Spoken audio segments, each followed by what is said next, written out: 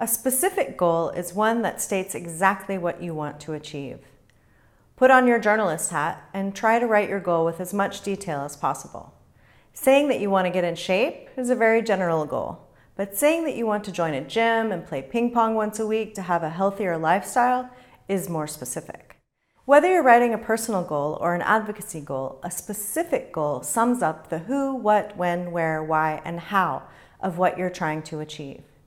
In advocacy, specific goals usually mention targets, the people whose mind you're trying to change.